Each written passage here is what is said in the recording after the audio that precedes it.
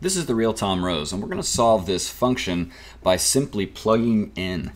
This function, f of x, is simply the SAT's way of defining what the inputs and outputs are in a process they want you to take. For example, for this equation, I'm just copying this right out of the problem, x is the input and f is the output. And it's as simple as that. How do you know what goes into the function? Well, later when they give you something such as f of -4, you know that -4 will be the input because it's inside the parentheses, just as the x was inside the parentheses in the function you were originally given. When that happens, you can simply swap out all the x's for -4's.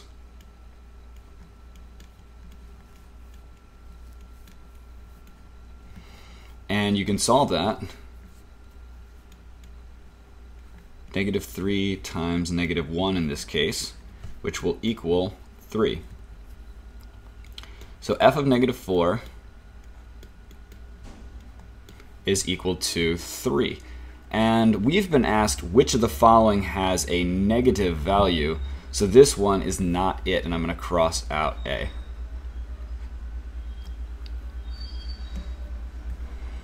Now we have to do this multiple times because we have to check all the values. Of course, we can stop when we get to the one that is negative. And I can already see a trend starting to emerge, which is the only way f is going to be negative is if these two values, one is positive and one is negative. Right here, these are both negative, and a negative times a negative will always be a positive. What we're looking for is a negative times a positive. So I'm going to try f of -2, which looks to me as though it's going to create our negative positive situation.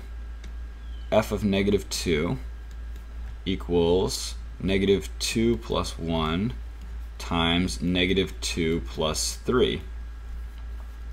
And that's going to equal -1 times +1, which is equal to 1. And that is negative.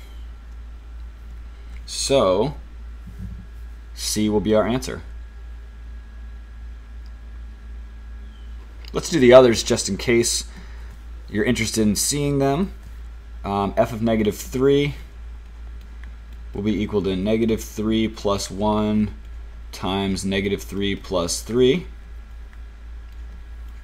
That's going to have a -2 times 0, which will be equal to 0.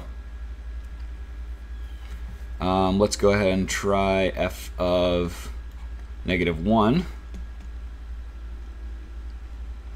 The -1 plus 1 times -1 plus 3. That'll be 0 times 2, which is equal to 0 again. So that one's out. And finally, let's try f of 0. 0 plus 1 times 0 plus 3. That's 1 times 3, which equals 3. So E is out.